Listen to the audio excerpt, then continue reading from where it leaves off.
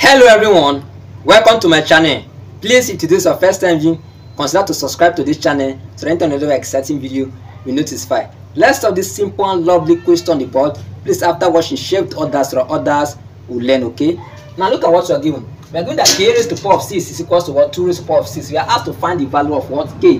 Now I know that most people what they will do here is that since the power are the same, they will equate the bases. Okay, but that is wrong, because this question you are seeing have two solutions.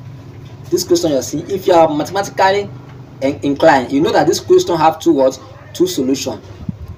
I know you wanted to ask, sir, why? Show us why I have two solutions. Pay attention. The only favor I need from you guys after watching, share so that other people will learn from it. Okay, because if you are saying your answer to this problem is that k is equals to 2, it's also one of the solutions. What about the other solution you don't know about? So that's why I'm here. So after watching, share so that others will learn. And again, if you're not subscribed, consider to subscribe so that anytime I upload an exciting video like this, you notify. Now look at what you are going to do. Now here, I'm not wrong if I decide to write this as what? K raised to the power of what? 2 or raised to the power of what? 3. I'm not wrong, because I know that 2 multiplied by 3 will give us 6. Because by one of the properties of indices, the index inside the parentheses can multiply the index outside the parentheses. So 2 times 3 will give me 6. Okay, so this will be equals to what? Into, I'm not also wrong if I decide to write what?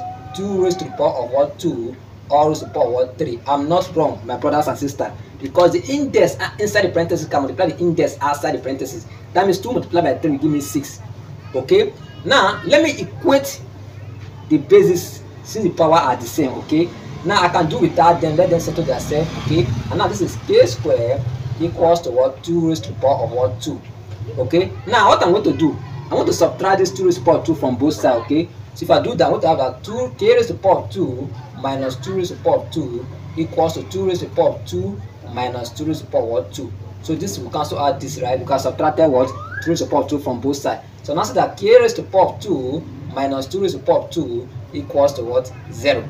Now you can observe that this is difference of what? 2 square, because what? You have a raised to the power of 2 minus b raised to the power of 2 is equals to into a plus b into again a minus what? B.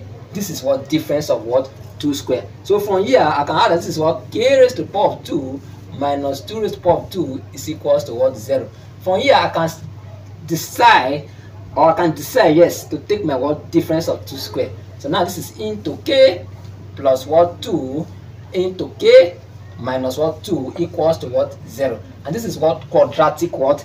Equation. Now when the product of two terms is equals to 0, it means that individually each of them is equals to 0, or you can say that both of them are equals to what? 0. That means k plus 2 is equals to 0, or k minus 2 is equals to what? 0. Now by subtracting 2 from both sides, we now see that k is equals to 0 minus 2, or from here by adding 2 to both sides, now see that k, this 2 will go as become what? Plus what? 2. That means k is equals to minus 2, which is one of the solutions they don't know about, or k is equals to what? 2, which is the solution you know about.